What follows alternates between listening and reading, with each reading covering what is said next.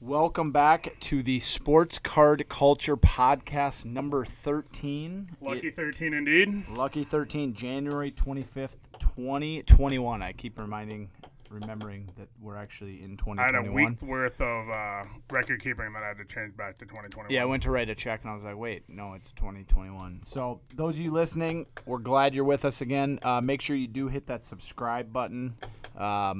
If you got questions, just a reminder, keep sending them. We're going to cover at least one of them today. Yeah, we're absolutely going to answer any questions that we get. And we're up about 50 subscribers. It's awesome. In the last 28 days. So that's Beautiful. pretty cool. So thanks, you guys, for tuning in again.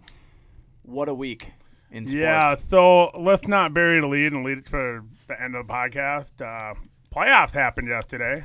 Couple of good football games. Playoffs. We're trying to win a game over here. Yeah. So. Playoffs. So let's talk about Bucs-Packers first. What's your thoughts on the game in general? Honestly, I'm sure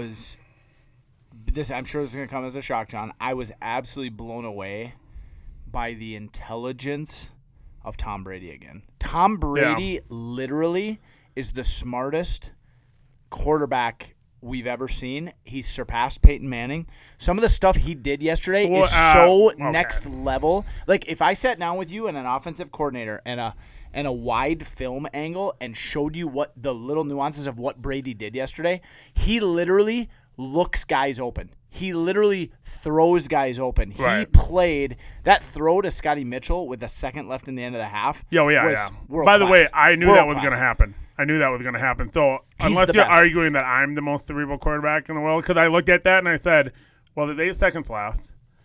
They're not going to make a play and try to kick a field goal. He's going to bomb it in the end zone. And how they let somebody get behind them there, like, they should have been prevent. It was unbelievable. I mean, it's inexcusable. We'll talk about that. There was a couple coaching decisions. Hold on a second, Clint. You just said Tom Brady is the most analytical quarterback. We're going to have to listen to that. Then Peyton Manning. Yes, he's no. Yes. Hard no. He knows more from his experience and can adapt in real time. He is literally the worst nightmare for a defensive coordinator because Brady literally puts his guys in the best situation on every play. He literally allows them to succeed in a way other quarterbacks just don't. They just don't. I think if we get football guys listening to this, I think we'll have quite the conversation. And I want to have the conversation because we'll even talk technicals. Like yesterday, when he had single coverage, watch how he looked off safeties every single time. But then I got a question. How many picks did he throw yesterday in the second half? And 2 how many were his fault? One of them. Well, Mike Evans. Evans that went off his hands. Yeah. So Mike Evans, you got to catch that ball. Yes, it was a little bit high and hard, but it's your job to catch the ball. Yeah, right? Fair enough. Now the other one, he was getting hit trying to throw it away, and Evans has to come back and make a play on the ball. So it was like a duck that literally didn't carry out of bounds, and Evans didn't come back on the ball. He just let the guy pick it. Hey, don't throw my guy under the bus every time. Yeah, I mean, dare you. I'll be honest. By the way, did you see that masterful catch Evans made in the first half? Yeah. In the first quarter? And Godwin bailed himself out after dropping one. He made a phenomenal contested catch where he bobbled it. And I'll say this much. The Bucs have yet to play a complete game in the playoffs. That's true. And they still went to Lambeau and beat the best team in the NFC. And can you imagine from think about this from Aaron Rodgers' perspective. He's used to Tom Brady in the AFC just running the table, and now Tom goes, you know what? I'm going to try this from the other side. Why don't we come over to the NFC and run it back this way? And let's do Lambeau before we go there. How do I get out of this guy's way? Literally, like everywhere I go, Tom Brady's like.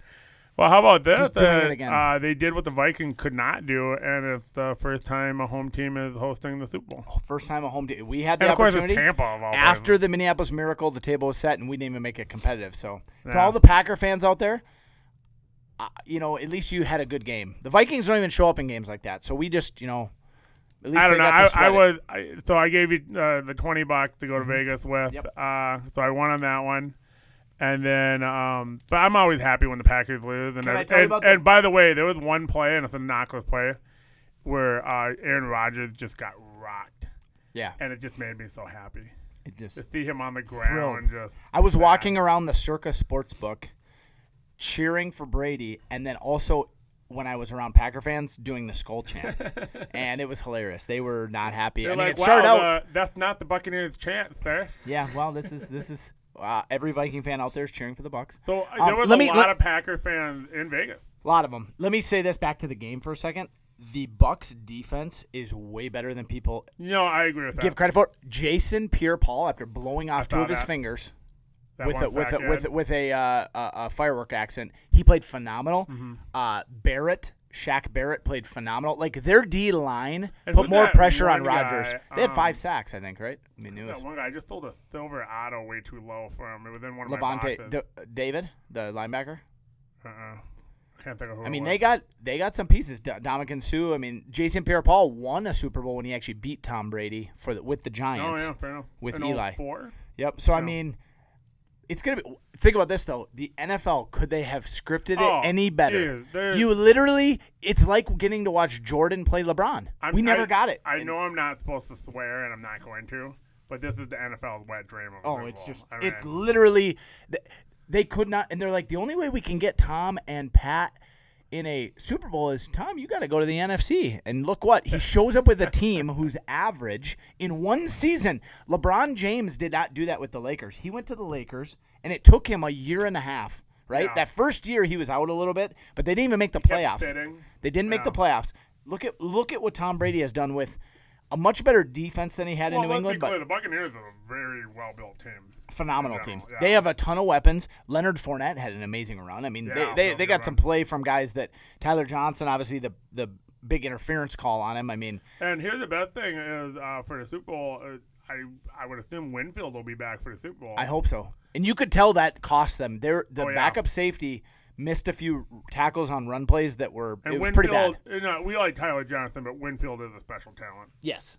He's probably more valuable to them than Tyler Johnson because they have more receivers, whereas Winfield's like... Well, Johnson's number 5, really. Yeah. I mean, but it's a good number 5. Well, Brown's out now, Antonio Brown. So because Brown be back? That's another great question. Because he just had a bum wheel, right? Yeah. So 2 weeks off. I mean... 3 weeks off, yeah. How excited am I for this game, right? I mean, you literally have Brady going for 7, becoming the GOAT of GOATs, and then you have the face of the NFL who's already won one.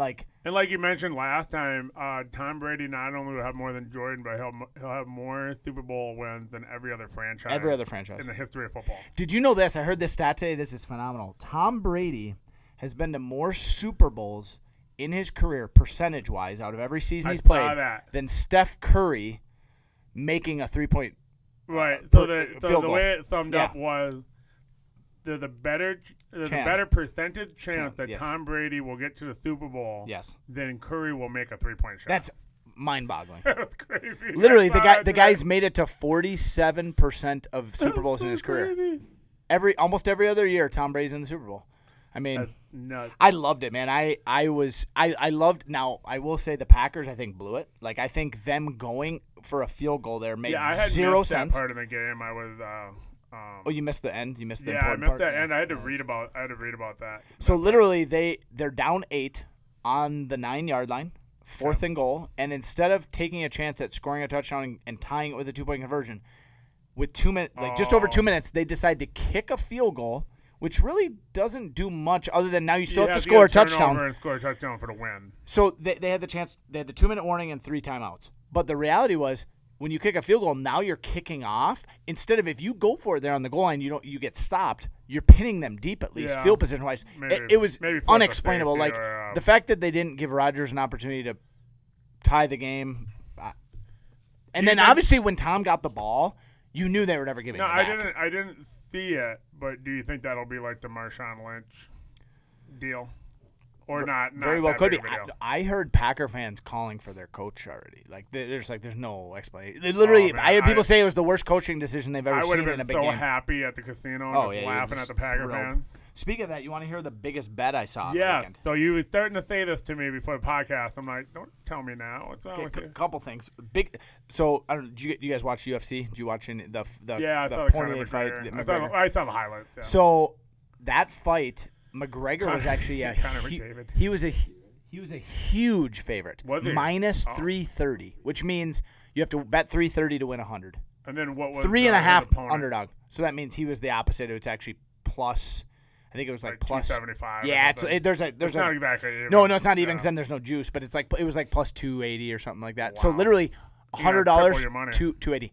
A guy I was sitting next to playing Ultimate Texas Hold'em, I was waiting to play poker, is a Wall Street guy who we got chatting. I'm like, hey, what are you in town for? He's like, I'm here to put a bet on the UFC fight. I'm like, oh yeah, who do you got? He's like, I got McGregor. I'm like, how much? He's like, I have McGregor. $100,000. $100,000 to win. It would have been to win $33,000. And if he would have rolled it the other way, he would have won almost $300K. Say he lost 100. I can lose it.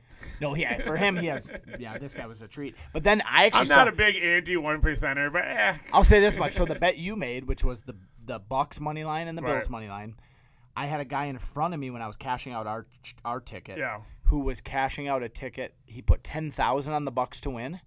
That paid $16,000. So he won $26,000. A little more aggressive than I was with my 20 spot. Just a little bit. Just a tad. But the reality was the line was so good. $100 made $150. Right. Like, I didn't know that. I thought I was going to make like $6. With Tom, so my play for the weekend was actually to pick both the Bucks and the Bills. And if you got one of the underdogs to win, then you made money on both. You made money overall. Well, you had mentioned that, right? So, finished that up. So that was awesome. I mean, the Bills actually, my biggest bet of the weekend, I lost on that Bills meaningless field goal at the end of the game. They're down 3 touchdowns. They decided to kick a field goal with a minute and. So what was your bet? Your bet was point? So I had the under at 60 and a half in the Chiefs game, and I had the over at 46 in the Bucks game, and that went clearly over. Sure.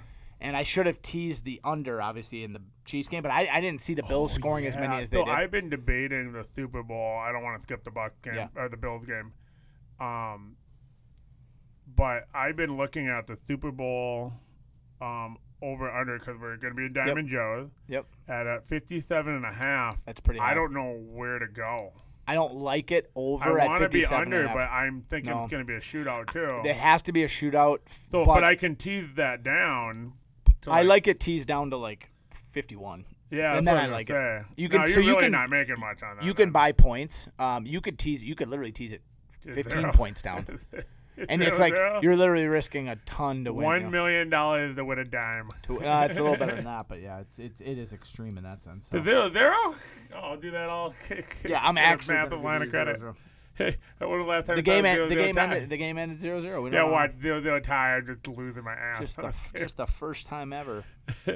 John made a bet, so we knew it was going to happen. So obviously, Bills game. This is the one takeaway I took from that Bills game was Josh Allen needs to throw the ball away. Yeah. I mean, was that 4 times he's just running taking sacks style? Yeah. But Tarkenton used to eventually go forward as well. Yeah. He only got half of it down. He runs really well, but that is danger. I'll say this: one of the things that makes Tom Brady. I'm coming back to Brady on everything here. One of the things that makes Brady so good is that he recognizes his weakness is his athletic ability running, but his ability to move in the pocket to throw. He doesn't bail out quick. Like Josh Allen doesn't stand in the pocket quite as long as he could, partly because he's so gifted. Like Tom's like, no, that's not an option, which actually allows him to make late throws. Well, Tom Brady will also, when he's feeling a lot of pressure, he'll start throwing towards the ground. Yep. And so that leads to a lot of incompletion, but it doesn't lead to a lot of interceptions. Skips him in there. Yep. Knowing how to throw it away. You're either going to catch it or it's going to skip. It's those little things as an experience, like 22 years. People complained about Tom Brady. Like it's like, you can hear those footsteps and you're just throwing these balls on the ground, all these incomplete passes, but he's not throwing picks. Yeah. Now yesterday he did, which think about this: the Bucs had 3 turnovers, and they still won at Lambeau. Right. So if they have a clean game turnover wise, I think they could beat the Chiefs. The Chiefs started. The Chiefs are really beatable. The Chiefs started a 3-point favorite. So much money has come in on Tampa. Mm-hmm. The line has already moved to 1.5. Really? Yes. Oh, man. So everyone's betting. You don't bet against 3 points. You do not earlier today. You do not bet against Tom Brady. If you are smart and you like money. I was gonna bet Bucs as an underdog. I don't know. Man, I got a lot of decisions to make. By the way, just to be very clear, I'm talking about a total budget of like $300. Right. Like for all the bets, I'm gonna bet like 20 bets. That's gonna be like $300. Actually, let me throw something out there though. Sometimes rather than making a bunch of bets, you're better off making one or two better bets. That's no fun. Okay. The whole point of it is that I bet on every game. But you understand that I have fun watching it. I don't. Okay, if we're gonna talk logic and reason, one of the things. So in the house, the house always has juice, right? Yeah. And the problem is, the more bets you make, the more juice you're paying. The more juice you're paying. So actually, the guys who win in sports betting are making fewer bets and they're making larger ones. Yeah, but here's the thing: it's kind of like when I think we even mentioned on a podcast about our friend Matt. He was talking about a poker game. Yep. And I'm like, he's like, well, $20 game, that's not enough money for me to play. Yeah. And I like, you think I'm driving a freaking Savage to make $40? Yeah, that's I'm there to hang out with my friends. It's the experience, yeah. And so some of it's just like I want to bet on every game because that's been something I've wanted to do since I was 10 years old. Right. And so and I like that, and I like having. Well, kind of irrelevant. Part of it is you're saying, if I have a stake in the game, if I have a horse in the race, watching the game because the goal is to watch the game. The goal isn't to wait for my returns to come in. Exactly. The goal is to watch the game. Is like, I'm gonna win $650 if. Yeah, dude. I had this revelation standing in line at the Circa Sportsbook, which is the largest sportsbook in the world. They have this outdoor stadium seating where they have like pools and stuff. It's called Stadium Swim, and there's people kind of hanging out. Yep.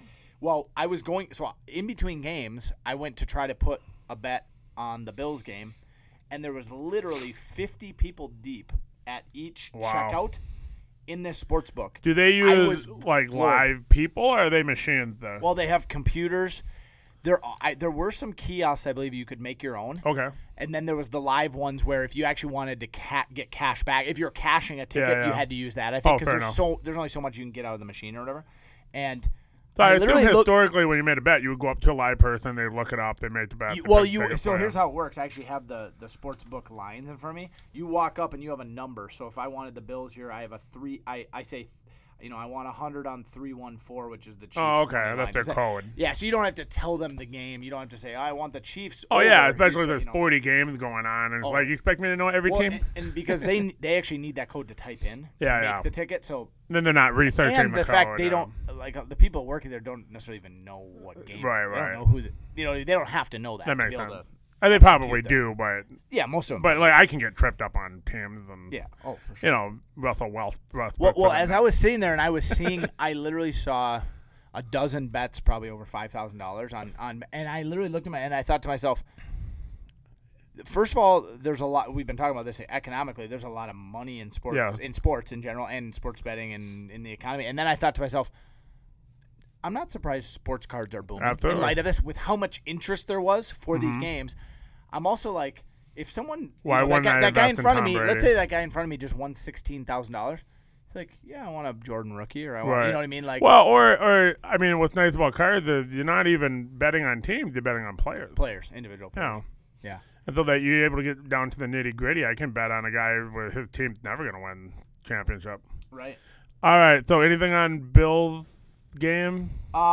Josh, I mean, it started very interesting with that 9-0. That fumbled punt, and then the quick score. Like, you felt like, wow, the Bills got some momentum here, and then it became clear the Chiefs were that much better. Right. Now, I think the Bills in a few years could, I do think Josh Allen was doing that thing that rookies do, and I would, you can refer to him as a rookie in the playoffs, right?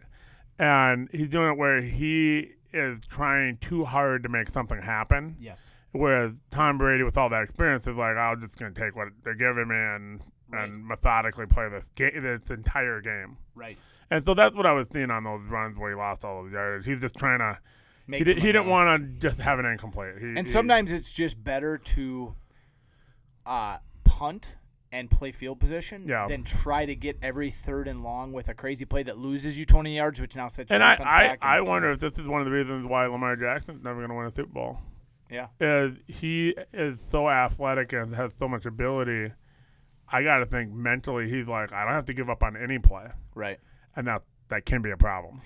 Absolutely. I think the Bills' defense was overmatched, which I thought they were. Okay. I thought it was going to be much lower scoring. Obviously, I took the under 60, and I thought, I think the Chiefs can score 30, but I don't think the Bills will score that many. I mean, I didn't see the Chiefs. They just kept pouring it on, and they got so many weapons. This game, the Super Bowl, is going to be all offense. It's going to be which defense can get a couple more stops. So you think it's going to be a shootout? I mean, I would think it's going over 55. Wow. I would think it's going over 55. So they take the over, but tease that line down. Yeah, I always like a higher percentage play where you're picking up some points and giving up a little bit of profit to win. All right. The other news since the last podcast was Philip Rivers retired. Yeah. So as of right now, he's 5th all time in yardage, 63,440, and he's 5th all time with 421 touchdowns. Is he a Hall of Famer, Clint? Yeah, I don't think it's gonna be first ballot. I think he one of his strengths, I think, is how many games he played consecutively. Second to only Brett Favre as far as longevity, Iron Man type, never missed games. Like, people like him. Yeah, he was loved by his teammates. He was loved by his opponents. Yeah, like all the trash talking he did, where he never swore. And these guys are like, this guy's insane. You know? And not only that, like, did you see the story by J.J. Watt, where J.J. Watt said literally one time Rivers called out their blitz, and he goes, "Hey, you're lined up in the wrong spot for this." Like, literally, he was like telling the guy, I already know what's coming." I've seen like, those. And so this is what people don't understand. Like, and I'm not saying I'm like some advanced football neither insight. one of us are. But sure. I mean, I played college football. I've sat in hundreds of hours of film. I understand a little bit of what it takes to play the quarterback position. And Philip Rivers he was brilliant. He was like mentally as good as it got. I think he lost some arm strength, talent, like just his arm always been on a team down. That was never quite great. He had a couple of times when they thought maybe he would Super Bowl bound potentially, but I can't even think of what years those were, but maybe 2 or 3 early times. 2000s. I mean, Tomlinson when he had that record touchdowns. I mean, early Antonio days, Gates was. I mean, he literally made Gates a Hall of But Famer, even probably. that, I'm trying to remember, like my feeling I had, and I just kept going. Yeah, it's not them. Yeah, they're not going to be the ones in the Super Bowl. And so they made the one run. About Tomlinson. They made the one run to the AFC Championship. That'd be 2006. 2006 with Tomlinson. I think that was. that was a pretty good team with Gates and Tomlinson. Oh yeah, they had some weapons. I mean, they also had a really. I don't bad know if defense, their defense was. Do you remember the game where AP set the record against them for rushing? Oh wow! It was like so the defense was pretty terrible. Yards. Yeah, their defense was pretty bad. I don't remember that part. Which is unfortunate for Philip. I mean, obviously, I think the Hall of Fame as a quarterback is obviously far more than winning Super Bowls. By the way, Steve, what up, Steve? What up, Steve? This was months ago. We went through it. We looked through the number of quarterbacks in the Hall of Fame. There's not very many. Yeah. I thought there was maybe 30. Yeah. It was like 11. 11, yeah. So I agree with you. I think he's a Hall of Famer. I think he's gonna take the scenic route to it. He's gonna get the Veterans Committee wherever they do it. Yeah, it's like, we got him on the 18th ballot. I said that to Steve too. What up, Steve? I said that to him too. I was like, is there like a Veterans Committee? Because I think he deserves to be on there, but it's not. I think him and Eli Manning are very similar, and I think they're a step. I disagree. I think they're a step below. I think Eli Manning is Troy Aikman, and they should stay far away from the Hall of Fame. No, I don't think Manning. Manning's played big in really, really big games. 2 games, so what? He also threw 5 picks that year in 2004, earlier in the season. What do you mean? Eli Manning threw 5 interceptions in a game, like week 4 or whatever that year. Yeah. Eli and Troy Aikman blow. Hey, I'm a bit biased, but neither one of them was should the be. byproduct of a phenomenal run game. Oh, by the way, defense. Aikman. Here's Aikman. Give me a offensive line where everybody's an all-pro. Mm-hmm. Give me a Hall of Fame wide receiver. Give me a Hall of Fame, maybe the GOAT running back. And also 2,500 yards every year and get to the Hall of Fame. Like, get out of here. Well, and that's where the the Super Bowl wins with Aikman skewed a little bit, whereas I don't think that's the case with Brady. Some of it, too, is he was the number 1 pick, so he had hype starting. Then he's on a good team. Then they win Super Bowls. And so now Brady had to actually start from a nothing to actually do. So this is where Brady's different than Bradshaw and even Montana.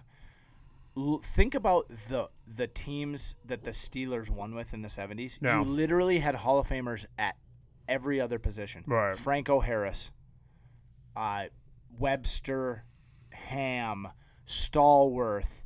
I mean, Lynn Swan. They had skill position guys everywhere. Offensive line, defensive, and Bradshaw was above average. He was.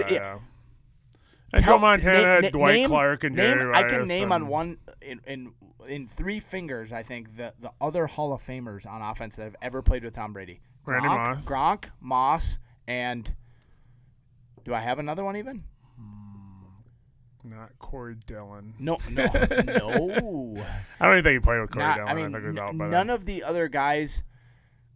Now he had some defensive Hall of Famers like Ty Law and Brewski probably. Defense I think was probably where you could get some stuff. Yeah, they had some stuff for the Patriots had a better defense. Good secondary. But he made it happen, and I think that's half the fun. Like with Scotty Mitchell, he's like, I can do this. This is how I do. I mean, and here's the thing: some quarterbacks will force a ball to Devontae Adams.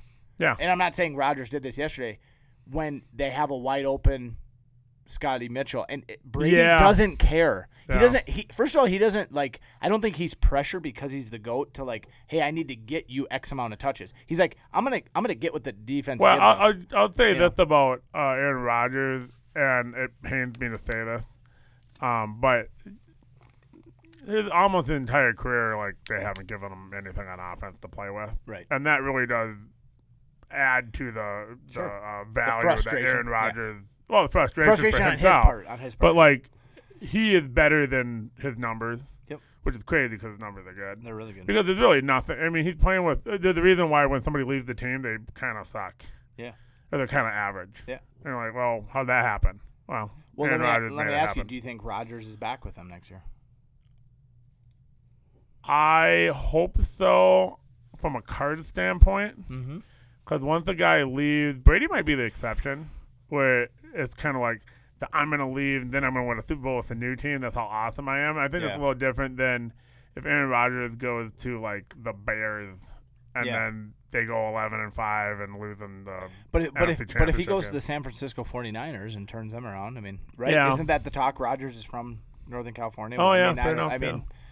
I don't think they love Jimmy. Yeah, he went to UCLA or Cal. Yeah, University of California. Huh. So I mean, that's interesting to watch. I mean, the card market has obviously responded drastically. Yeah, I woke up to some Brady's and some Mahomes sales. Yeah, I mean, it's going to be an exciting time. I mean, for us in our business, in a selfish way, the only 2 current players I'm personally investing any money in are the 2 quarterbacks in the Super Bowl. Well, I'll put it this way: which is unreal. The only reason the Packer Buccaneer game, the only reason why I was gonna win no matter what, because I was rooting for the Bucs and I had money on them, and I do want to see the craziness that will be Tom Brady in the National Card Show this summer. Yeah. It's going to be wild if he wins the Super Bowl. Even if he doesn't, I think it's going to be nuts. Still, I don't think it matters at this point, but right? here's the selfishness. If the Packers would have won, mm-hmm. I got a lot of Packer fans coming to my shop. Yeah. And cards are going to be amazing in the store. So there's some, even if the Packers win, I'm still going to win from a card selling standpoint. And my brother texted, which is funny because my mom is actually from Wisconsin. She's a Packer fan. Oh, yuck. Was that, at least the bars are open after that loss because they're they needed it in Wisconsin. This is my fairite. That's the meme right there. Oh, yeah. So Clint's showing me a meme where Tom Brady is holding baby Rodgers.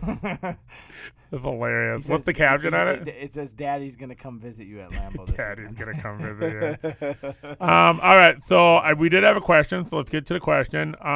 Nicholas Vaage. Vaj? Oh, Vaggie. Vaggie? Yep, he comes into the shop. Oh, hey. We talk about local Nick. guy. Awesome. Yeah, Nick He says, what's up, Nick? He's asking how to handle eBay. This is how I wrote it, not his exact quote. He made a sale. He's worried about somebody returning a card they bought because the price came down. How to handle that? The simple answer is you can't do anything about it. Yep. eBay is going to make their rulings. The buyer can literally say whatever they want. They're going to get the return. So it's actually kind of nice because you can just put it out of your head. It's either going to happen or it's not going to happen. You can't affect it. You can't impact it, so why worry about it? It's par for the course, as they say, Absolutely. in the sense that selling on eBay, I have to take returns. Mm-hmm. And even if you don't take returns, you have to take returns. You have to take them. And so what you're trying to do, I think, as a whole, if you talk about eBay in general, you're trying to build enough customer trust and relationship where they value your feedback, what people believe about you enough to hopefully buy ungraded cards at your description. But let's go back to what he's worried about. He's just worried about, I saw a card for $100. The guy gets hurt. Let's say Ohtani, or he doesn't go to the Super Bowl. Yep. And then now he's worth half as much, and he gets the return because then the person's using them like Home Depot. Yep. And that's just simply, you don't have any control over it. Stop worrying about it. If you want to use eBay, there's no way to avoid it, right? Correct. And now the upside, like I'm in a situation right now. I text you a photo. We bought a Jordan rookie PSA 7 last week on Thursday. I listed it the next day, and I listed it at $15,000. It sold for $12,000. The guy hasn't paid yet. It's been 3 or 4 days, and to be honest, I hope he doesn't, because it's up another $3,000. Right. So right now, like, part of the benefit is, like, here's what I would say to Nick: take the return, and the reality is some of those are going to bounce back, like your Leonard Fournette guy. Correct. Where that card actually appreciates in the process in your favor. Yeah. Right. So it might not be till the next season, but the reality is a lot of times them returning it, they missed an opportunity in this market, at least. Well, I'll tell you something. It's weird how we talk about things and things just naturally go. It's like we're literally having a conversation. Yeah. I want you to look to your right on my bottom shelf. Yes. What do I have up there that you recognize? No Pokemon. Yeah, but bottom shelf basketball. Encased. That's my encased box that I sold December 23rd. What? You bought it back from your guy? Yeah, I bought it back from my eBay purchase there. Oh, that was the eBay one. No, I sold it on eBay. So you told me about, what was the product? No, the 1-in-1. Panini one. Told me about the 1-in-1. I sold that, and I'm like, good, I'm going to sell the encased too. Yep. Mailman comes, brings me a box. I'm like, I did have a return out, so I'm like, it must be a return. I open it up. Encased is sitting there. I'm like, now I had a price tag on it.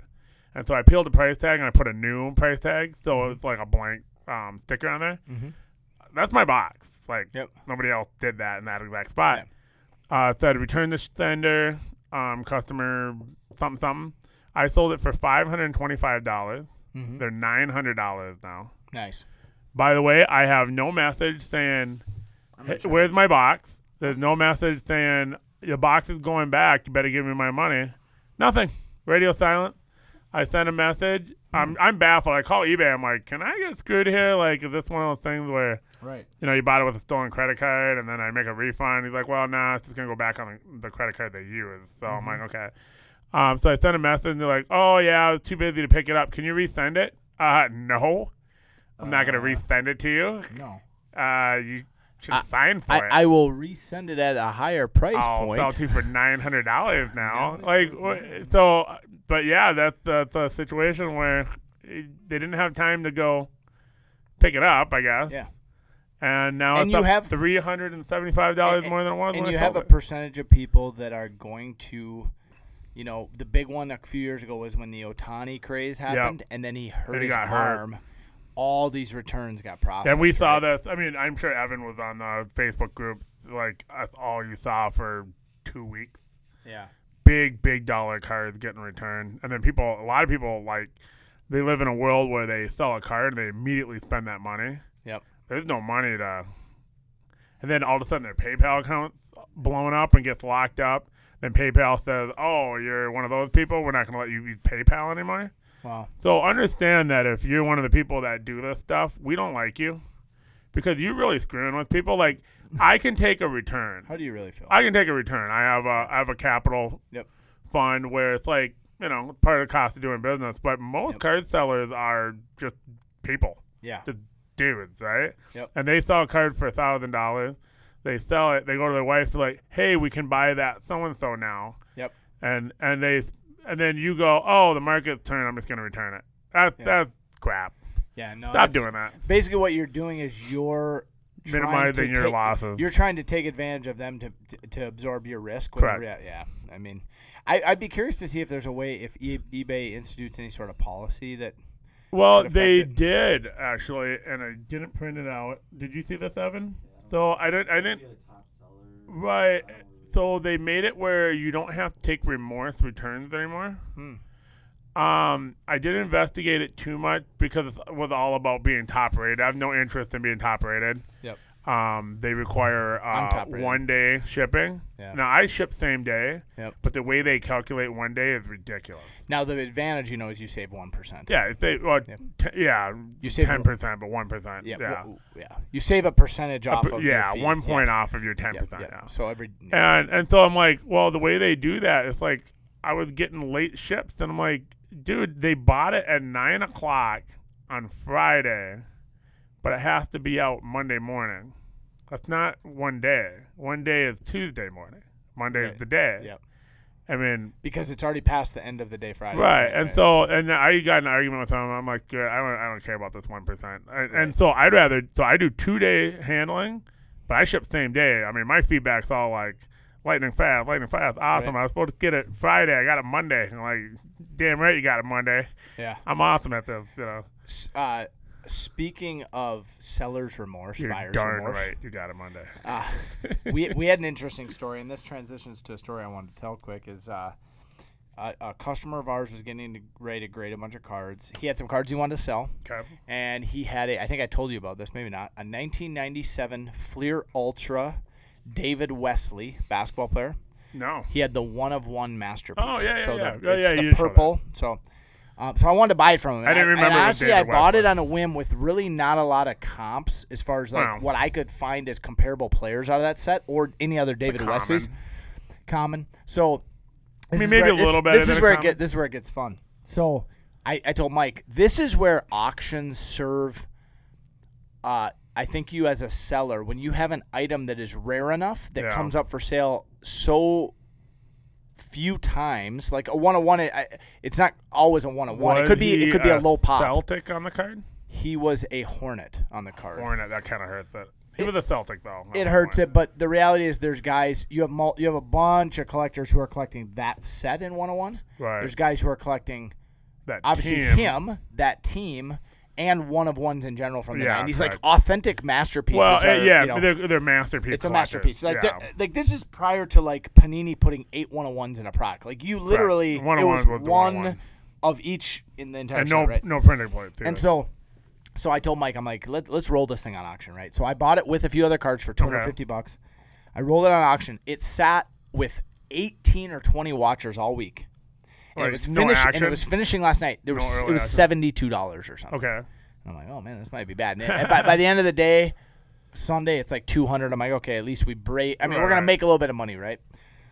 Within the last minute, a bunch of guys were watching it. I didn't see it. There's like 11 snipers. There's 11 snipers. It goes from 200, and then all of a sudden, a bunch of people put in bids, and it closes. Guess what it closed at? Yeah.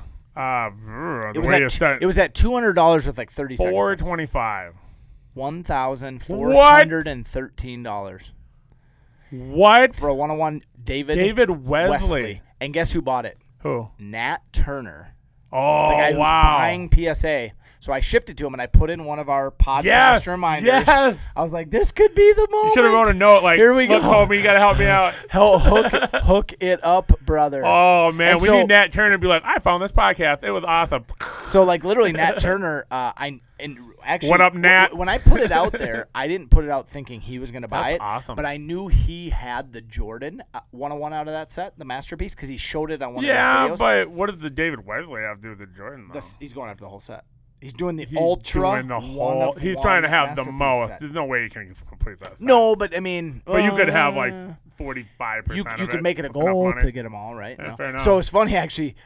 The guy who sold it to us was one of the watchers on the deal, and he called me today. He's like, "Yeah, so you taught me a lesson." Gotta go buck, he's like, "You taught me a lesson." I said, "You know what though?" And this is a question I have for you. You could have sold for $70. Let me ask you this. This is the question I have for you. Do you think if he, as a brand new seller with 25 feedback, auctions that card, what's the price difference versus us selling it or you selling it? Or I don't think it's as big as you think it would be. 10%, 20%. Yeah, because there's so titling it properly. Here's the problem. Here's the problem with a lot of people think like, oh, you're gonna get way less money. I think you will get less money. Because me and you get a premium because you look at my feedback. For sure. Right now I got 6 negatives, I think. Yeah. 4 are from one guy. Wow. Right? Thank you. And that guy was just angry. He was doing a partial refund scam, and I literally attempted partial refund scam. Yep. One was something that was probably legitimate. Right. But I don't know. They never contacted me. I sold a program, and they said a page was missing. Completely possible. I don't look at every page in a program. Right. But I never got contacted, so I said I wasn't contacted, and I put a question mark. The other one was something that didn't go out, and I didn't contact them. Yep. Completely true. And I wrote 100% my fault. Buyer's correct. Yeah. Whatever. So the one thing is I actually like admitting that if I did something wrong, I like admitting it because I think when people look at your negative feedback, and if every response is, this is a horrible person, you disgusting thief, whatever, it's like, oh, I don't really like this seller. The guy's like not cool. Yeah. Versus the one guy who's clearly angry. This was my fault. Totally. So I attempted to reconcile it like that, right? Yep. Where I'm like, this is my fault. I dropped the ball. I apologize. And you can't let that get to you. You can't let it affect you. We just got a negative feedback on our Google deal, and the guy was like, way too high price. And I responded to him, and I said, as far as whether it's boxes and stuff, I'm like, we're always at blowout or below. Right. Like, I understand the market's really high priced. Yeah. Now, is that my fault? Not necessarily. Like, and I told him, I think what you did in disclosing this is a lesson, for in business is whenever you have the opportunity to be as transparent as you can, it serves the purpose because people just go, oh, he made a mistake, and there's more of versus like you creating some elaborate defense. I actually kind of like having one negative where I'm like, totally my fault. So anyways, we got a little off track. So anyways, so you look at my feedback and you're saying laser fast, best. Do really we ever get off on track? I mean, our conversations, are they on track? Is that they're never on track? Which is, by the way, is there a track? I was gonna say, is there a track? The point of the podcast is that we do literally what we would do in our phone call. Yeah, and we talk about 14,000 topics in an hour. A bunch of stories. So anyways, back to what you were saying. Does he get less? Probably a little less, but the way auctions work, too, is you only need 2 to get that top-end price. Right. So the only people on that card he's scaring away are probably the mid-range bids. Sure. I bet you it probably gets the same amount even, potentially. Which, by the way, I made this comment to someone not too long ago. I said, you want to have a card that Nat Turner wants. Oh, yeah. Because he's just going to get it. Like, yeah, no doubt. I have no idea what his max bid would have been, but he went above the next guy and just said, I like it when I sell stuff to people who are interesting, even if they're not. Like Nat Turner's not really famous. He's famous in the hobby, in the sports collecting. But like I sell a lot of print ads, Nike print ads to like people who own like weird shops in New York City. Like what's the main street in New York City?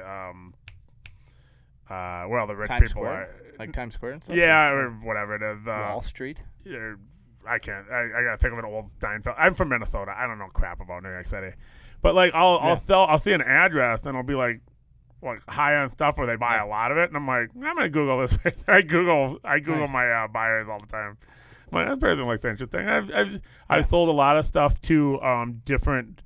I've sold to the curator of the Nike Museum or the Nike Archives. Wow. I've sold it to the curator of the Reebok Archives and the curator of the Adidas Archives. Now, are these public? Are these public? So I Googled them, and that was their museums? LinkedIn came in. Or is this just their own archives that just their archives for the company? So they're just making sure they have them. Puma was the one that the none of the. So I sold to all 3 of the big 3 shoe companies, and then Puma was the 4th one. Puma or somebody else, but I'll Google. I'm like, why are you buying 47 print ads? And then the LinkedIn will come up. Oh, they're the I don't know what you call I think it's called curators. Yeah. So for the archives, I'm like, oh, that's awesome. My stuff's in the archives. That's cool. Sure. I'm like, why don't you keep your own copy, you weirdo? Yeah, you gotta buy it from here. Exactly. No, but they probably don't know what magazine they're in. Right. They're probably like, I don't know, like we got the original, the proof, but we don't have the actual one. Right. And then they're like, well, I know it's probably within these 14 magazines. Well, they're not gonna buy all 14 magazines. It's gonna buy it from me. Right. I love it. Well, and to the point on auctions, we've talked a lot about eBay. Do you do buy it nows or auctions? Right. And I think there's rare times where I like auctions, and this is one of them because it is a one-on-one. Like, I think some people get scared of it, like, oh, well, I'm going to set a reserve. It's like, no, don't set a reserve. That actually scares away the initial bidders, because what they think you're doing is you're setting a reserve that's at the fair market price, so there's no advantage to possibly getting it cheaper. Well, what happens is literally people see a reserve and they just don't bid. They just don't bid. And then so you take out a big chunk of people who are driving the action. Who can drive the action. Yes. And so reserves are only good for, like, let's say I'm selling a car and I have a $12,000 note on it. Yeah.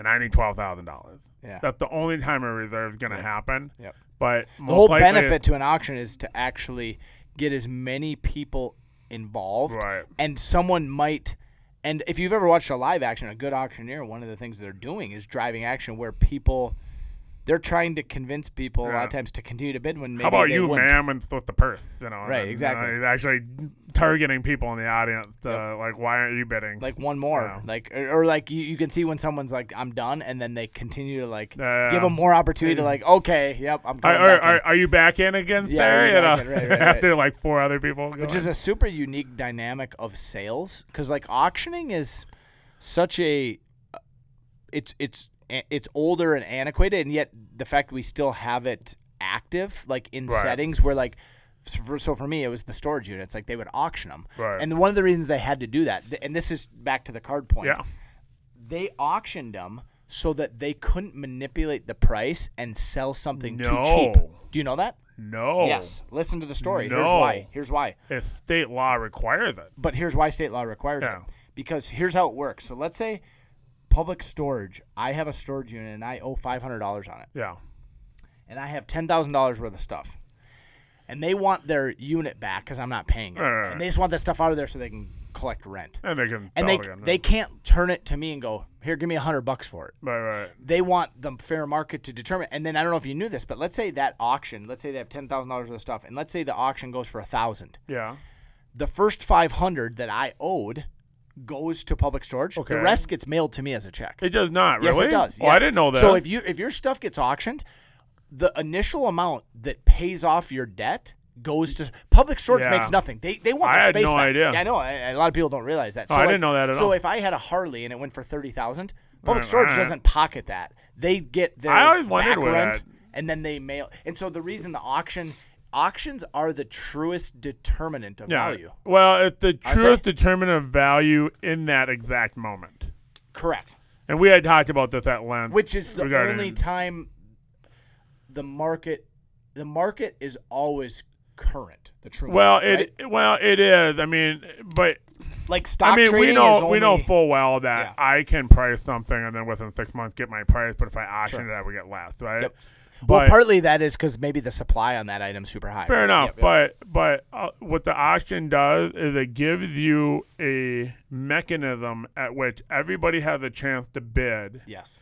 And the buyer and the seller cannot dispute that was market value. Correct. Because everybody had the ability to participate in the auction. And if it was super undervalued, someone else would have taken advantage of that because that's the fair market, right? Because if it's $1 million and $5, someone's going to be like, two? As a capitalist, I see an opportunity there. And that guy's going to be like, $2 and 1 penny. That would be the Dwight shirt. I mean, my dad, literally, I saw that light go on once. We were at an auction, and they were auctioning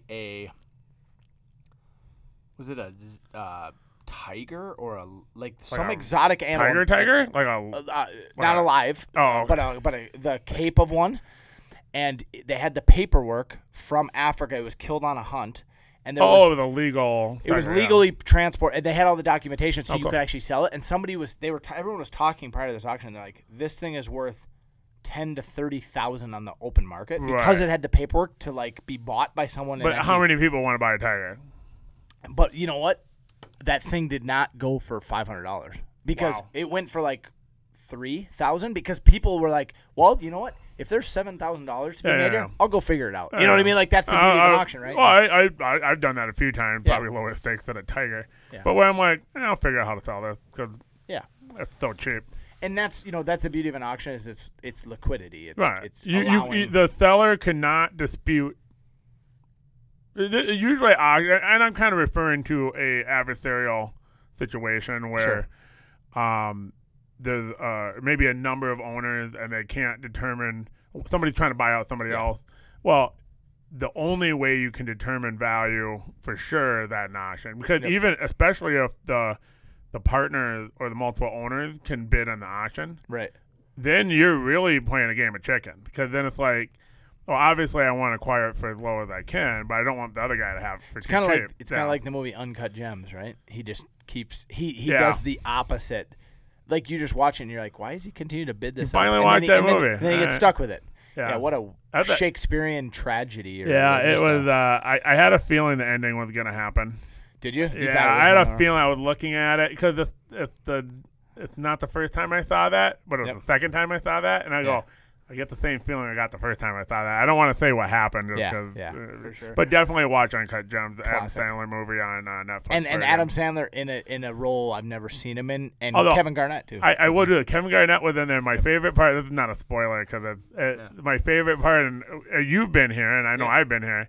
Is Kevin Garnett keeps leaning on his glass display cases, and Sandler keeps going, KG, get off my cases, no elbows on it. And I've had customers I'm like, you got to stop leaning on my case like that because they're being really like heavy with it. Yeah. Like I lean on my case a little bit, but when you got a 6'8" power forward leaning on, it's like, stop leaning on my case. Please don't put your elbows through this glass right now. Okay, I got another thing that came up. Zach had asked me this, and I don't know the answer, and I assume you do. It's not a pontificating question, but grading for a horizontal card. Mm-hmm. Okay. And let's say the back is not vertical. Yep. The back is horizontal as well. Sure. Which side does the label go on? Which side is the top of the card? Which side is the bottom of the card? To the graders, or is there no standard? No standard that I've seen. There's no standard. I should say there's a way they determine the standard, and I don't think it's universal. By set? I think it changes by set. Oh, okay. So so within a set, it'll always be the same way. So far as you know. I think interesting story that you bring this up. I was just showing Evan a card in here. Okay. That just came back from PSA where Jordan is on the back of the card. Yeah.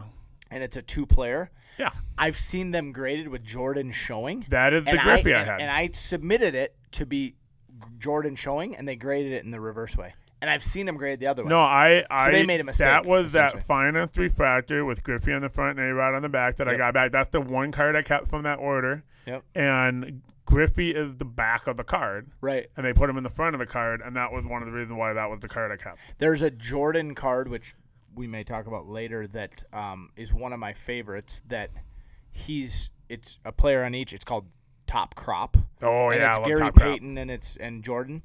And Jordan is on the back of the card, but you always get it graded with him flipped over. It's a weird deal. I love Gary Payton, but that's tragedy. It's interesting. Well, let's move right into that then. So Zach, again, a couple podcasts ago, right before we started taping, him and Clint were talking, and me and Evan were setting up, and he goes, what's the best Jordan under $100? I was like, oh, that's a good question, right? And so I changed the rules because Jordan under 100 is kind of rough nowadays. Like a year ago, it would have worked. Yeah. So I said, let's up it to 200.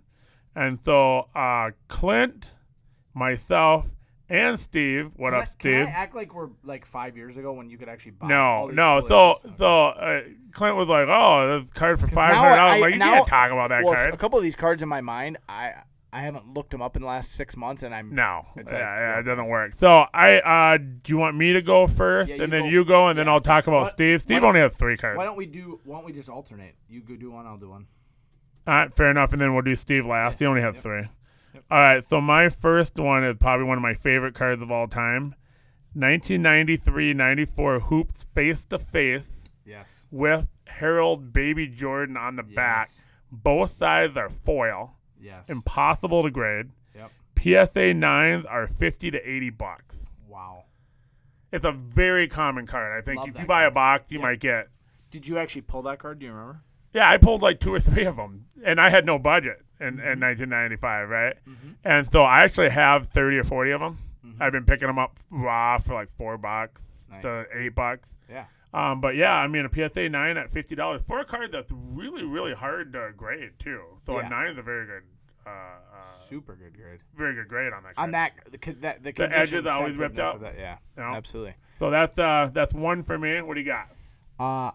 I'm going with a card that I'm not gonna. I can look up the value, but 93, same year. Did you say 93 Ultra? 93, 94. 94 Ultra. The toughest pull in that box was, I believe, the Scoring Kings. Yeah. So the Scoring Kings Jordan, super foil sensitive. If you're familiar with the picture, it's Is like that lightning. still under 200 It's raw? got lightning coming down. I think raw they're probably close to it. I mean, part of it is though. $100 for like 10 Hey, years. but here's the thing about that card. Condition sensitive is so important. Like, you could probably get a beat up raw one for less than that, like and you could get a $90. I would guess a PSA 10's over 10,000. I would argue that that might be one of his most popular inserts ever made, Yep. and having 1 in 5 is not a bad thing. Not at all. And it's a great photo. It's also the beginning of like inserts starting. Yeah, Like that's really the good inserts. like where they actually started having like the Total D is another one. One Yeah, a box, one every 3 boxes, Yep. and then multiple sets. Not the super obscure inserts that are super expensive. Now, I'll be but, very clear about my list going on. Is I wasn't really looking at it from an investment standpoint. I was looking at it as cards that you probably don't even know exist if you were not collecting in the 90s. Sure. It's just cards that when I saw them as a kid, and I would have been a teenager by this time, I was like, oh, I love that card. I love the art. Yes. I love the way it is. I mean, the first one I had is like Baby Jordan's on the back. It's all foil. It's double-sided. It's a really common card. I mean, it's not. Right. This is not something. What's his face was gonna buy? Nat Turner. Nat Turner's gonna buy. Right. I'm sorry, Nat. I didn't mean to refer to you as what's his face. Please subscribe to our podcast. All right. Next one I got is again another favorite of mine. A very inexpensive card. I think you can get it for like $3 or $4 raw. 91-92 Fleer Provision. This is the white border. Yes, where he's flying. Like Fanimation. Yes, He's Fanimation. flying. He's in outer space. Yes. I think it's only like 6 card set. And I remember 10s were like 40 back in the day. I don't know Well, if PSA 10s are still $140. They're still Wow. under $200. PSA 9s are $40. Wow. I sent one off. I'm pretty sure it's gonna be a 9, but I don't care. I love the card. That is my second entry. What do you got? I actually have the card in front of me right now. Uh-oh. This one I just got back Looking from up the PSA, value. and I think I'm gonna keep it. 1996 Topps Chrome, the Sticky Fingers insert. Oh, So they did this in Topps paper, and then they did it in Topps Chrome, and so people are familiar with a lot. There's an Enfuego that's like this, and people always refer to the name on the card. It's actually called Season's Best. Do you remember that? They had different wording for each player based on like what their skill set was, right?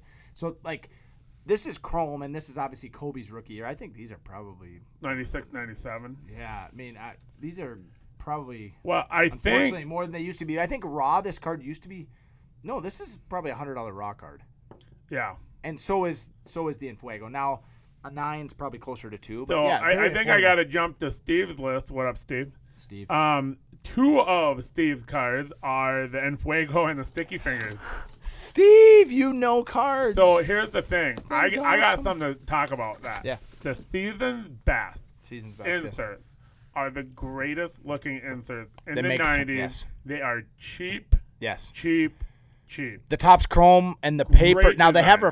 refractors on some of them too, so Now, you have I the gotta tell you options. something about the Topps Sticky Fingers. The Topps Sticky Fingers has sort of a prism look to it. Yeah. Whereas the Chrome is sort of doesn't have that effect. It doesn't on have so it. that's Yep. sort of a different effect. Because the Enfuego has that too. It's like the Prism PRISM. There's like a Dan Marino Season's Best, and I can't remember the name of it. But it's just a beautiful card, and I go to list at $4. I know. It's just like nothing. So basically, if you're looking for beautiful cards in high grade to buy of Hall of Famers, just type in Season's Best PSA 10, and then just take a look at what you can buy.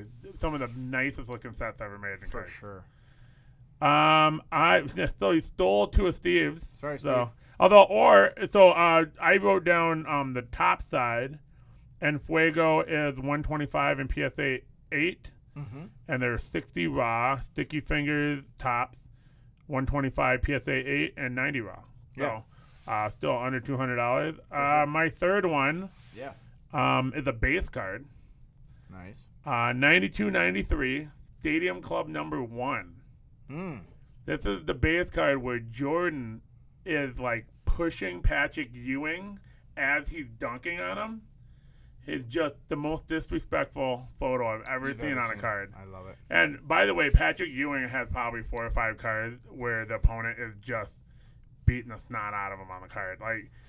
Like somebody at Topps did not like Patrick Ewing. They would always go, "Oh, is Ewing getting dunked on or getting punked? Oh yeah, we'll use that one." We better remind him. I don't know what the deal is, but that card is like a dollar card for decades.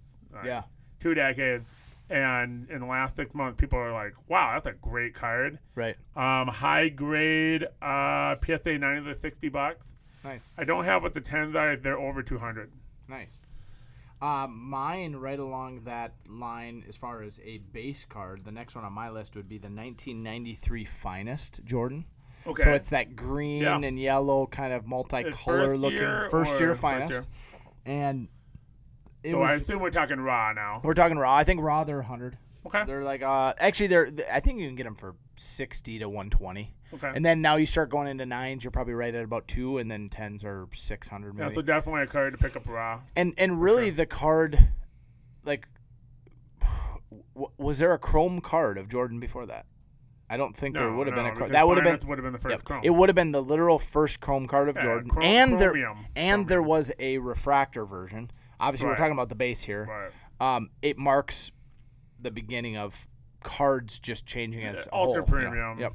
Yeah. Ultra premium cards, and just the we're chrome. We're leaving the junk wax there. Yep, we're leaving that. And so, like, actually that 92-93 pivot, like, is where a lot of those cool-looking inserts in, like, 96, 97, I think came as a result of Finest stepping out. Jerome Bettis was 93, right? Yes.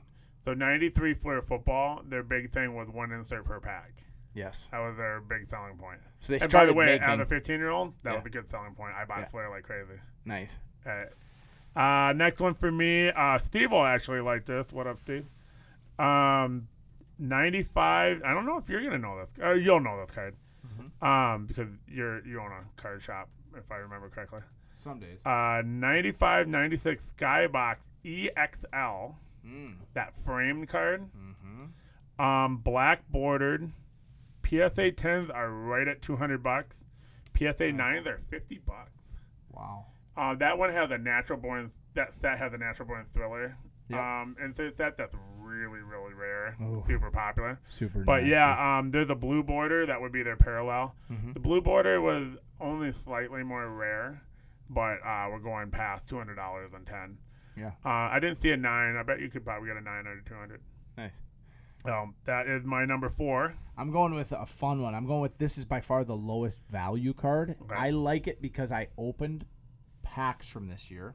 This is 93 Fleer, straight up Fleer. The insert. This is a white border set. This is Okay. This is the sharpshooter insert. So it has on the bottom left. I'll show you a picture of it. Okay. In the bottom, it has the bullseye, and it has Jordan in shooting form, like close up, and then another one of him in regular form. Yeah, it's a 2. It's you know what that is? That's the glamour shots photo from the 90s. It's where doubling. You would do the close up of their face, but then it'd be kind of like a shadow, submerged background. Baseball did those a lot in studio and stuff. They'd combine the dual. And now this card, great card. I remember opening and just wanting this card, and then now I just looked it up. I couldn't believe you can get a raw one for $8. Yeah, they were 8, not. 10. They were sort of the middle in terms of rarity. They weren't different. Yeah, the pull rate. They weren't hard, but they weren't the easiest. And I think there was literally like 10 or 12 in the set. So if you got one every other pack, you'd almost get one per boxer. I think that seems like it'd be like 1 in 8, 1 in 10. 1 in 10. So you get 2 or 3 in a box. 3 boxes. Jordan. Yeah. Next one and last one for me, 93-94 Fleer Ultra inside outside. That's the one with the big basket in the background. Fleer Ultra has, some of the best inserts ever made. PSA 9 is 130. Nice. A very very common card. I bet you got 3 inside outside per box. I don't know how big that is. It's not that big. So you probably get a Jordan every. It might have even been like 4 per box. So you might got a Jordan every 3 boxes, every 4 boxes. Nice. So not a hard card to get, but a really, really nice design card, really good art. Did you rip those? Yep. I remember pulling a Jordan inside outside. I did get the set without the Jordan in that collection I bought. Nice. But yeah, not a hard to get set, but just a really, really attractive card design. Love it. All right, your last one? My last one is the 96-97 Bowman's Best Shots. Yeah, okay. It's like an acetate multicolor. How do I put it? It's like, do you remember back in the day when like chameleon paint was like the thing? Like cars would like change colors in the light. You know what I'm saying? Like this gives you that look where like the card is clear, but it also has like multicolors on it. Right. And they had a refractor version, but to be honest, you can't even really tell it's a refractor unless you flip it over and it says it. It's really weird. Like cards. This is the card. I don't know if you remember that one. There's a couple cards, yeah. Where it's him dunking, and it's not like quite clear. It's not. It is, but it isn't. It is. It's made out of like a plastic, but there's color to it. If you look through it in a light, you can definitely see through the card. And this is Kobe's rookie year, and there was some amazing like atomic die like the best cuts card of Jordan, but that's quite a bit more expensive. Whereas this was the lower as far as value I've insert. Had some other players of that they're all real affordable. Yeah, very cool. I mean, this card you can buy raw between 30 and 50. Well, we only got one card to talk about with Steve because the one he only gave. What up, Steve? He only gave me 3, and then you stole 2 of them. You stole. Wow, I didn't even look at the list, Steve. Wow. But one of his favorite cards of all time, he said that he was selling these in the 90s for $20 a piece raw, and they sell for less than that today, which is weird, right? That is weird. Think about that, right? 95, 96. By the way, when he sent it to me, he got the wrong year, so that was fun. Hoops Tops 10. Yes, that card? I love that card. It's like really a pink nice kind of card. I have one right in here. Yeah, it's like red. It says top 10 on the side. It's a horizontal card. Yep. I looked it up. PSA 9s are 70. Wow. But he said that he probably sold 20 of them at 20 a piece at card shows in Mountain View. That card is because it was a very common card. Like you can pull that card, no problem. Yeah. But it's so nice looking. People were just like, "Yeah, I'll give you $20 for that card." That's amazing. Yeah, that card was one of the that must have been a very common card to pull, right? Yeah. Because I've seen a lot of those cards. Now, one thing I will say, even as we're talking about like, okay, if you want one raw, you can get it inexpensive. I would guess a 10 on that. Yeah, it's pretty high. Super low pop. Yeah. Because the foil and the chip, there's some gold and there's a lot of like. Yeah, and there's a lot of color on the edge too. So it reminds me of the Power Palette one. That's like the same color. Palette. I'll show you a picture. It's the exact same color. It's like the audience will love it. It's like love it if you show me a picture. Yeah, I know. I'm sure. you guys can look all these up. You guys can look these up. Yeah, Evan, if you got on the ball and got a picture of all these cards and put them in the video, I don't know. I'm just saying. We'll just see if Evan's worth his stuff or not. Let's go. So I a continuation of my story. Let me see this card. Yeah. Oh, I've never sniffed that card though. Actually, before I go into my story, I do got one real quick one for you. I talked to a customer about Defensive Rookie of the Year, and so talked about Antoine Winfield, and then he brought up Jeremy Chin, and this was Marcus. He's a regular here, and so we're looking at the stats. The stats are pretty even. It turns out that Chin has a lot more tackles, so I think that'll probably be the edge. Okay. But we were wondering about so Chin had 2 touchdowns against the Vikings. Yeah, right. Don't bring that up. No. But Winfield got pick 6s. So this is just a real simple one. Sure. What's more important, a pick 6 or a fumble return for a touchdown? More important? Yeah, what's a bigger deal? They're both. The only thing that separated them they're both, was one they're pick both 6 worth the versus same amount. one fumble. They're worth the same, right? Yeah. But a pick 6 is harder than not. Somebody else made the fumble. All you did was pick it up and run. Like, you didn't do nothing. I'd say this. A lot less fumbles are picked up and scored, I think, than interceptions. Right. I mean, so, Isn't that just an opportunistic stat, a fumble return? I mean, there's skill involved. There's ball awareness. As much skill as the pick? No, I would say if you force the fumble and return it, that's equivalent to the pick six, cool. Versus like someone else forcing it. Yeah. Right. Which they have that stat. They have the forced fumble, the recovered fumble, and then the touchdown fumble. Yeah. 2. And sometimes you have one guy be able to doing all 3. Yeah, fair enough. All right. Okay, so continuation of the story. I told the story last podcast, I believe it was last podcast, about my second-year beam team, Shaquille O'Neal. Yes, great card. Pop just a few, right? So I'll do it really quick. Had it for $1,000, 15% off, $850. I don't want to sell it for $850. Offer comes in for $625. I look up what the rookie's selling for. Mm-hmm. The rookie had almost doubled in price. I declined the $625. I put $2,000 on it. That same buyer puts in an offer for $850, which is what he could have bought it for. I decline it. He put an offer for $1,000, which I originally had it up for 67 days. I declined that, and I sent him a message saying I'm not trying to be a jerk. I looked at what the rookie was going for double. I can't sell for $1,000. Right. So he sent me a message yesterday, and he said, very polite message, and he said. I think you should give me a deal on this card, especially since I could have bought it for $850, which is true, he could have. And then I give it a good home, and so I believe this guy is an actual collector. So this is one thing is don't start off like, hey, you jerk, blah blah blah. If you really want a card, because then you know for sure he's not gonna sell it to you, right? And you probably get blocked. So very very polite. And then I just kind of reiterated my response. I was like, hey, yeah, I'm not trying to be like,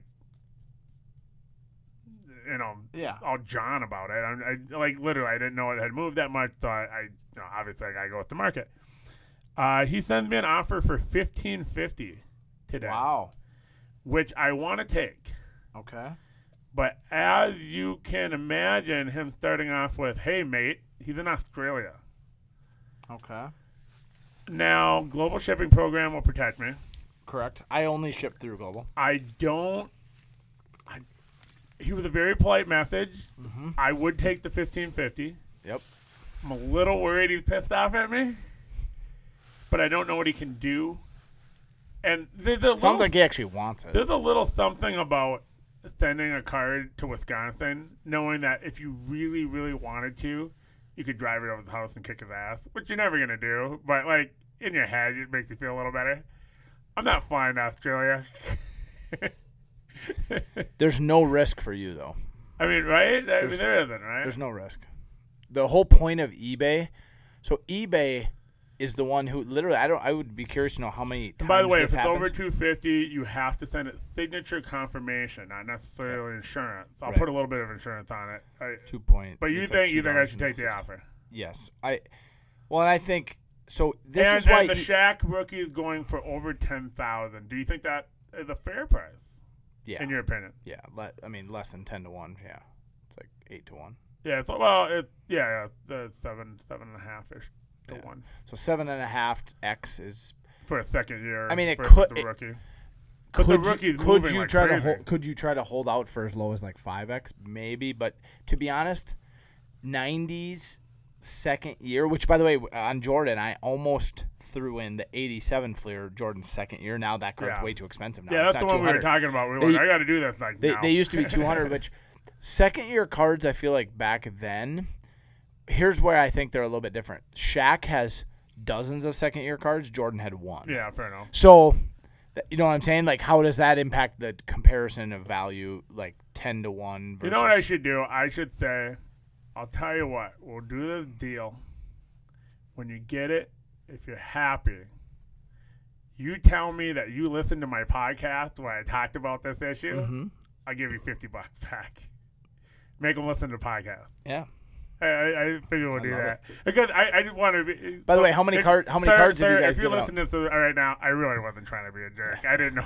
We've already given out probably a couple hundred we've mailed out. So I'm curious to see how. Yeah, so we have these little cards, and they have a picture of me and Clint yammering, which I think is a net negative. At least on my side being in the picture. Like these guys actually exist. QR code, and we're putting it in with the card sale. Yeah, so every time we ship on eBay, we send those out, and I mean that's a way for us to reach some of our customers. Subscribers. Yeah. But yeah, that's the Shaq Beam Team second year. I think I am going to take it. I would sell it. I mean, I'm always move a card down the road, take a profit. Well, here's the other thing too: is I think that card could easily be $2,000 for him. So it's not like he's going to be like, I overpaid on this card. It's going to be worth more than for sure. And the question for you is, and this is a question for those you guys listening who are in this at some level other than just collecting, like whether it's actually flipping or investing or you're trying to make a living on it. One of the questions is can you put that $1,500 to work in the time it would take for you to get an extra $400 to actually leverage more? Yeah, and I could. And I'm not in the business of keeping things. In my first year. Right. And by the way, I got 1 year anniversary probably in a couple weeks. Nice. Congrats. I gotta wait for Facebook to give me a memory. It'd be 1 year ago. Because I know I posted it's my first day, and so when that pops up, then I'll know. I maybe could go back in my feed and figure it out. It's got to be getting close. We're on the 25th. Right? Yeah, it's like the 5th or it's the 7th, something like that. Was my first day. February. Yeah. Really? February. Yeah. But you signed the lease. I got the keys January 1st. Okay. And then I was trying to open Feb 1st. But and I was here for that when you had a gathering of people. Yeah. Yeah. Well, the gathering of people was technically the night before. That was a soft opening. That was the one where I was in a parking lot at Lund's and Biley's making a deal for a case of Top Series 1. That's right. Yes. Yeah. 20 minutes for the party. Nice. I was like, oh, this is weird. This is how this parking lot deal. Is this gonna be my everyday deal? Well, because I couldn't order it though. That goes back to what people talk about. They're like, "Oh, COVID made cards go crazy." I was making a parking lot deal for Top Series 1 because I couldn't order it. Right. So the stuff was sold out before COVID. Yeah, absolutely. So we have one more football game and the NFL season's over, and then it's just basketball, baseball. What do you any thoughts on? What's coming up for are we gonna I think actually we need to, I would love to have feedback from those of you guys listening. I would love to have feedback. I think we want to cover a baseball prospect podcast coming up next one. Well, I was thinking as soon as the Super Bowl's done. Yeah. Maybe kick off the one after. So we have about a month until pitchers and catchers report. It would be about the third week of February-ish. Yep. So and then that's really when we already seen it. I don't know. Did you notice this week one of the big movers has been Vlad Guerrero Jr. His cards have his base tops chrome I think quadrupled. Wow. I didn't know that. The picture of him being in shape, literally. Yeah, I'd heard about that he lost a bunch of weight. So in the last some of the changes in the price, we'll hit market movers for a second, and then we'll just kind of let the plane land as we start kind of, we're at about 10,000 feet. I like it when the plane lands. We're coming down. The number one. I'm not afraid when the plane is landing, but I'm afraid to fly. You're afraid to fly? Because I'm like, the closer we get to the ground, the closer I am to it all being over with. It all being over, yeah. The number one card percentage increase in the last 14 days is not a guy in any of the four major sports. He's the guy who just knocked out Conor McGregor. Oh, wow. Dustin Poirier. He has a 2011 Topps Finest was his rookie. He had an auto. Oh, wow. And it's up 200%. I got a couple UFC They're about $200 that weren't selling for anything, and I looked them up a couple weeks ago, and they were all selling. You know who else is on this list, believe it or not, is I don't believe it. Khabib, the other UFC, maybe the greatest fighter of all time. Never lost. He's the easiest way to make money ever in this guy doesn't lose. So you just bet the Khabib, and you never lose. Interestingly enough, I would have thought Vlad Guerrero, some of these baseball guys would be on here, and I don't see. I thought Bo Bichette might be on there. None of them yet. Let me look up. Yeah, but until Super Bowl's done, I don't see that. Yeah, let's see what's happening for sales volume by players as far as are we starting to see the shift. I would guess basketball's still going to just dominate. Yep, we still got Zion, Ja, LeBron, Luka, Kobe, Jordan, Trae Young, RJ Barrett, and Colin Sexton have cracked the top 10 for volume. I actually just sent a 101 to get auctioned. Because they beat the net 2 times in a row. Yeah. And They're Colin scoring. Sexton has that basically a meme now. The video where he looks like he's like staring into who is he guarding? Do you know what I'm talking about? Where he's got his knees bent and it looks like he's stealing his soul from his eyes. I don't know who was coming up court. Wow. I'm watching this thing. I'm like, what is going on? Now remember, this is the guy who took on the entire Minnesota Gophers by himself. Yeah. I mean, don't get me wrong, it was 5 against 3, but the other two weren't doing anything. Yeah, no, Sexton. Now the problem is Cleveland's just Cleveland. Cleveland. No, you know what? I didn't write this down, but Cleveland's got a very interesting team now. You know who's probably the favorite right now though for one of the favorites for the MVP in the NBA, and not a lot of people are talking about them. They're actually first place in the East. Okay. Joel Embiid for the Sixers. Oh, yeah. I mean, and here's what we've never seen. We've never seen him put together a full season. So, like, what does it look like when he's healthy? I mean, he's still going to sit a little bit, but second podcast. Yeah, he's very underrated. He reminds you a little bit though of like he's the big men right now in the NBA don't get a lot of love. Like Towns doesn't. You know what it is, though? He doesn't. I thought about this. The guy who goes, I was in a Facebook group and he's like, never invest in big men, they don't sell. Yeah. And I'm like, well, only the big men sold until 10 years ago. You telling me that's never going to change? And so one of the ways, if you are a collector long term, maybe you should be buying the big men because they're out of favor right now. And if you're just building a collection long term, you just want to build some stuff, buy the guys while they're cheap. Why are you buying all the guards? Yeah. You know, there's many ways of doing that. Totally agree. Yeah, the shift, it's going to be interesting. I hear a lot. Some of the guys I run with that are into cards are really heavy into baseball. Yeah. And, like, right now, Luis Roberts' prices, I think this is, like, maybe the last window. Like, if you're going to buy and sell during this season, like, his stuff is really I'm still ramping up. saying if you want to put the smart money, you put your money into Franco and not Robert. Yeah, so you had to go Wander. One of the two. I'd go Franco, 19-year-old making his debut. If he makes his debut. I mean, Wander looks like the can't miss. He's the number one prospect right now on baseball. Yeah, I mean, and 2 years in a row, which has only happened twice before. Who's that? And I can't remember who the other two were. I read the article. Okay. But he's gonna be 19. Well, this is just might be 20. This is a little appetizer. We'll cover.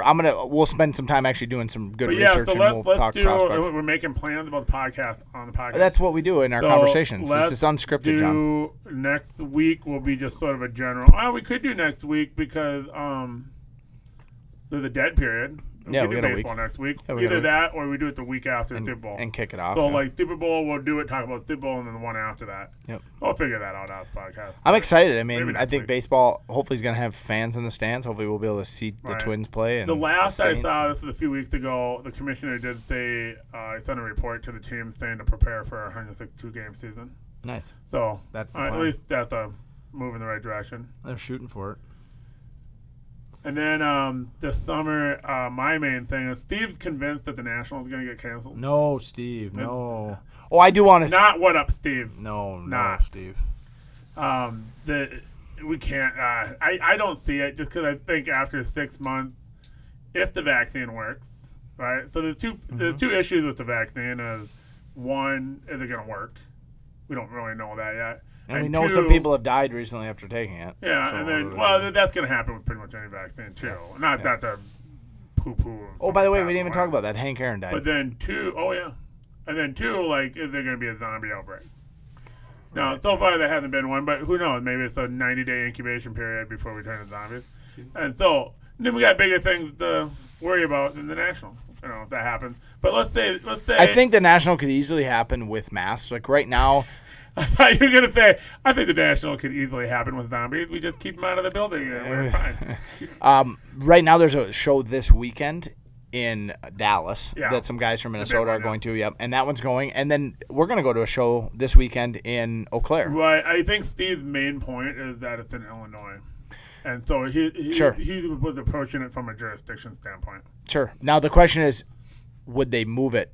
If literally it came down to that, could they move it in time? Could they move it to Cleveland? Yeah. Or could they move it to Minneapolis? Or could they move it to Milwaukee? Well, Minneapolis wouldn't work. They're probably just as bad as Illinois. Wisconsin, Milwaukee, Madison. Yeah.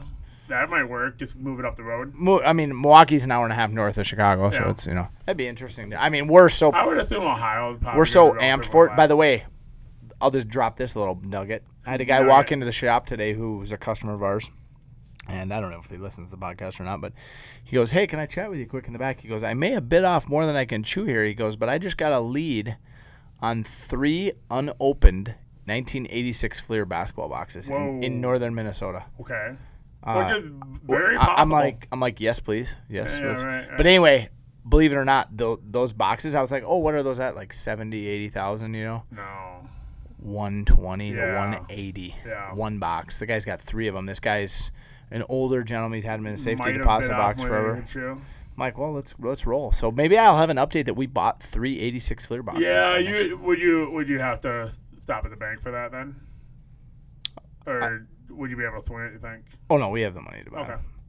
With what he's asking for him, yeah. Oh, fair enough. Yeah. And I think he's at a fair enough price that, like, there's – now, the risk is I would want to see the boxes in person. Right. I would make it contingent on them actually getting wrapped by Baseball Card Exchange, and then we would help him. We'd help facilitate that deal. We're going to send them Baseball Card Exchange. As long as they're authentic and then they're what not you tampered. can easily do, too, is you're going to spend a little bit of money, but it's enough money where it works, put it in escrow. Yeah. Just find an escrow company that's there. That way you don't control the money. Yep. The seller doesn't control the money. Yep. The escrow agent literally releases the money when a term gets filled. So you can go, okay, we're going to send it here. It gets wrapped. They're good. Yep. The escrow agent releases it. That way you can put your customer at or ease. your seller at ease. Well, and if they wanted a down payment of sorts that could be. Literally use an escrow agent for something like that. You can't go back on it. That could be exciting. And you know, one of the things that's interesting, we had a conversation, is some of the boxes that have sold for more are the ones that have a bunch of Jordan stickers, because one of the things they do when you get them wrapped is he'll tell you every single sticker. No, because you can see them. So he'll say, like, the boxes that have sold for a lot, there'll be 4 or 5 Jordan rookies as stickers. Yeah. Which, by the way, did you see what the sticker prices are? Yeah, I looked that up because my customer has a low grade one PSA right now. I have a 6. I'm like, wow, I might want to. Yeah, this one might be like a 3. I couldn't believe it. I think that Jordan sticker as well as the Jordan base card, doesn't matter what the grade is, just grade it. Don't know exactly you gotta what it is. I mean, everybody will know what it is. Jordan rookies right now are literally. What's the one? Last I saw, 1,500 for one. A 1? Yeah, 1. Wow. Because they had bumped up quite a bit. Yeah, they were at 1,000 6 months ago. I mean, this blows me away. I have a 6 sticker. Last one just sold for $2,000. When I acquired that card, the value was like $200, $250. Less than a year. Less than a year. Yeah. 10 times in less than a year. Yeah. Sports cards are a bit of an investment, believe it or not. Yeah, there's some people really doing well in it, and I think. So how far are we in, Evan? We are. Wow. Man, I got a clock on me. Man, you just know. Every time I'm how much we got? It's exactly 90 minutes. It's like after you've done it 13 times, you actually. I think I said that podcast 5 or something. And I got it right. There's some internal clock that says, I think this is the part of the phone call where I'm like, I got to go. All right, John, we're done. Usually the phone call was a couple hours. Yeah. So I'm trying to be a little conscientious about how long it goes. That's good. All right, you got anything else pressing before we get going? Shoot us your guys' comments. Make sure you subscribe below. We'd love to have you send and share please comment about whether Tom Brady is a better analytical quarterback than Peyton Manning. Analytical quarterback. Tom Brady's the smartest quarterback to ever play the game. He's the best quarterback to ever play the game. He's the most clutch athlete in the history of sports. Don't add a bunch of other crap. He's the GOAT of goats of goats. Clint, that's not the question. The question is all this other. When I walk up to the center and I'm looking at the defense, who can read it better? Tom Brady. Peyton Manning and Tom Brady. I want to hear what people think. I mean, to be honest, they're probably I bet they have some things they're each better at. I think Brady, he has a lot more experience now. Think about this for a second. Think about this. How long has Manning been retired? Not that long. Has it been 3 or 4 years? Yeah, because he's not 3. He's not in the Hall of Fame yet. Think about this. Brady, I bet my prediction is when Manning gets inducted, Brady will still be playing. Well, I'll put it this way. When Manning was at the end of his career, he was a hobbled shell of what he used to be because of the neck problems, and he had physical limitations on him, whereas Tom Brady hasn't been rocked and had a here's the major deal. injury. And part of that's his training. It's all flexibility, like injury. But again, that's not the question. The question is, I walk up to the center. What's the defense doing? Where do I go? Tom knows more about reading defenses than anyone who's ever played the game. Except for Peyton Manning. All right. Thank you for listening. I really appreciate it. Until next time.